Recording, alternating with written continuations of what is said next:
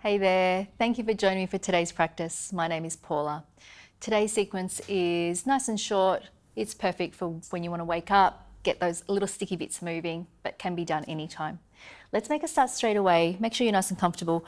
And let's begin with the feet hip distance apart and parallel underneath the hips. And then let's bring the palms of the hands together into your prayer in front of the chest, letting the elbows drop down. And if it feels comfortable to do so, closing down the eyes. Just for a few moments, letting the weight drop down into the feet, feeling the length up through the crown of the head, tailbone dropping down, finding the breath.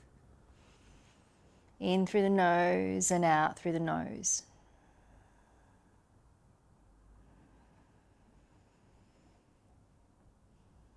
And starting to lengthen into the breath as well. And then let's open up the eyes, release the arms down by your side.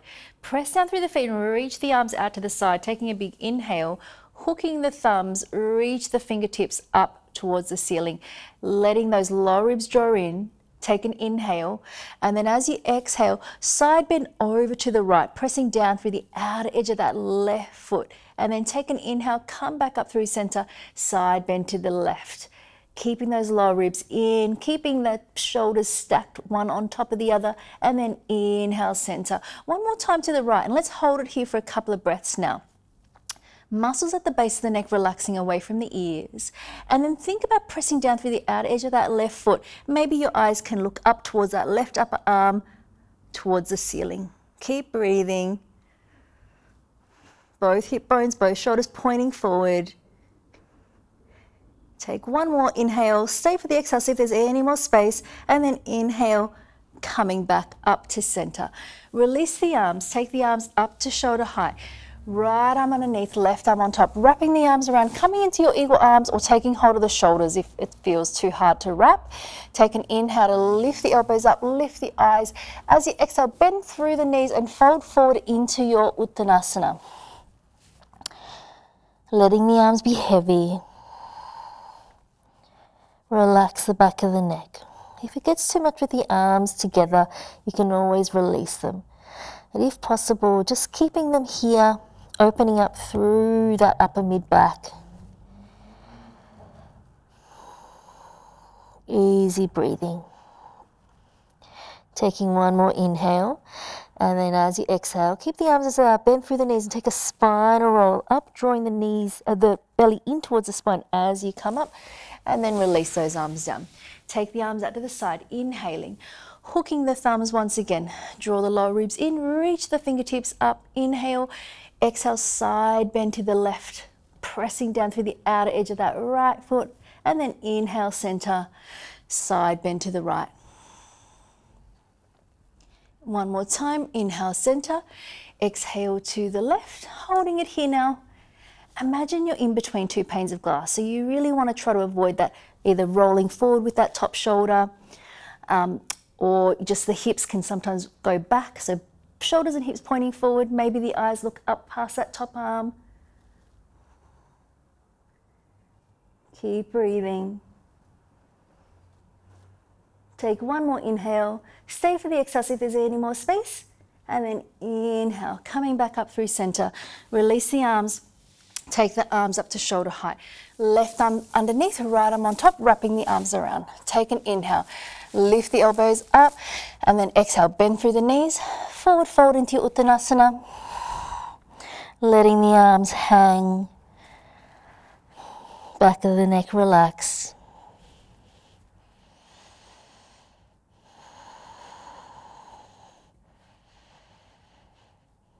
One more full breath. And then releasing the arms here, take an inhale into your halfway lift. You can bring your hands onto the shin bones, drawing the kneecaps up to straighten the legs for a moment. And then exhale, bend the knees, bring the hands down.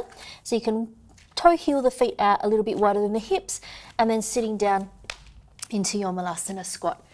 Let's begin by bringing the palms of the hands together, pressing the elbows out into the inner thighs, lengthening up through the spine. Just allowing the hips to be heavy as you lift up through the crown of the head. Now let's hook that right upper arm a little bit more underneath the leg. Place the right hand down and peel open that left arm, twisting up towards the ceiling, looking towards the left hand with the eyes. Open breathing. And then taking another inhale. Exhale, swapping it around, hooking that left upper arm down. Palm comes down, peel open that right hand, looking up towards that right thumb.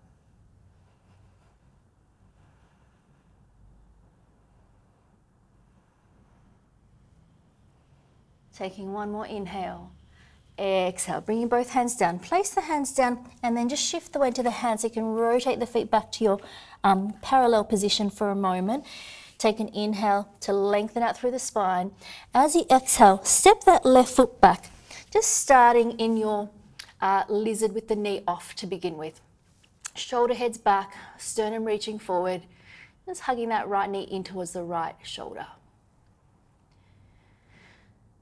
Charging up that back leg, pressing the back of the left thigh up towards the ceiling. Take one more inhale and then exhale, drop the knee down but keep the left toes tucked under for a moment. So breathing into the front of that left hip. As you exhale, just notice if there's any space to allow that left hip to sink a bit further down towards the mat. And then release the top of the left foot down, and you can either stay here or if it feels okay to do so, coming down onto the forearms. Keep hugging that right knee in towards the right shoulder.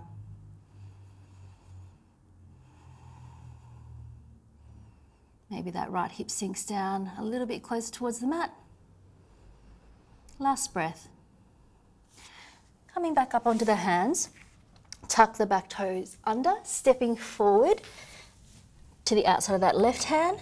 Inhale into your halfway lift, and then exhale, bend into that left leg to step that right leg back. Starting here, back knee off.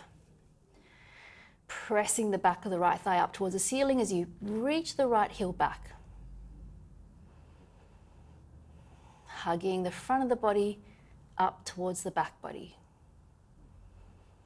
Open breathing. Taking one more inhale. As you exhale, drop that right knee down, keeping the back toes tucked under. Feeling into that right hip flexor and noticing if there's any space to allow that right hip to drop a little bit further down towards the mat. That's particularly on the exhale. And then let's release the top of the right foot down, and either you can stay here or come down onto the forearms. Keep hugging that left knee in towards the left shoulder.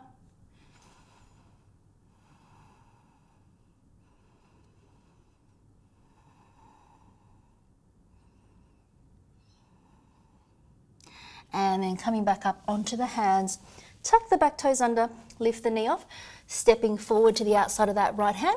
Bring the hands a bit further forward and let's bring the feet together. If you can, side by side or slightly apart is fine. We're going to bend into the knees, bring the hands forward and come all the way down to a seated position. Use your hands if you need to. And then shift the heels a little bit further away. Keep those arms up at shoulder height. So we're coming into a half Navasana here.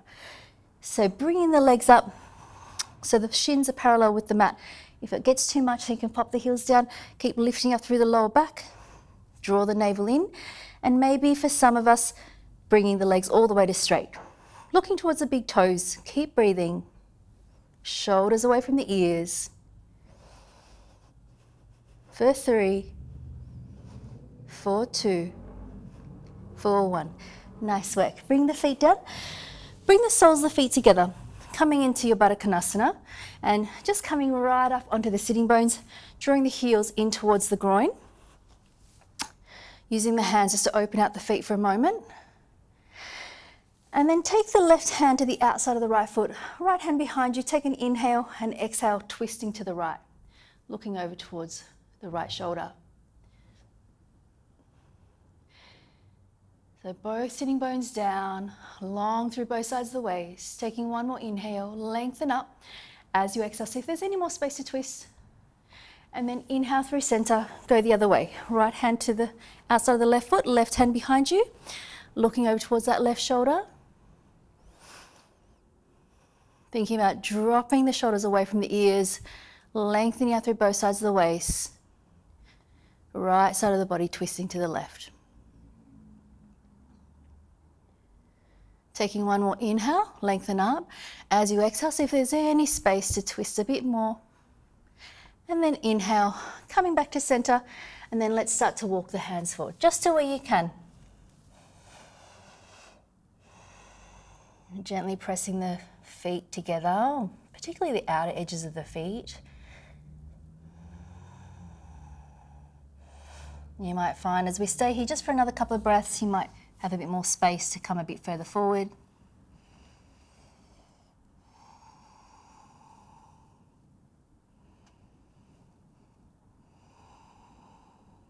And then inhale, walking the hands back up, extending the legs out long.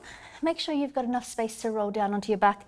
Press down through the backs of the legs, arms up at shoulder height. Inhale, exhale to draw the navel in and rolling all the way down into your Shavasana. Open the legs out, letting the feet fall away from one another. Arms a little bit away from the body.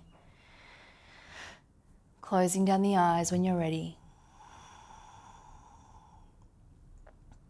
So with each exhale, allowing the body to get a little bit heavier and a little bit softer.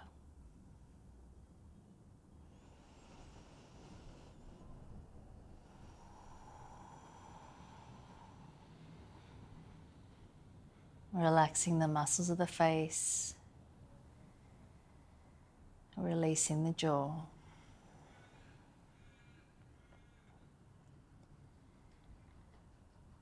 Allowing yourself to rest for a couple of minutes.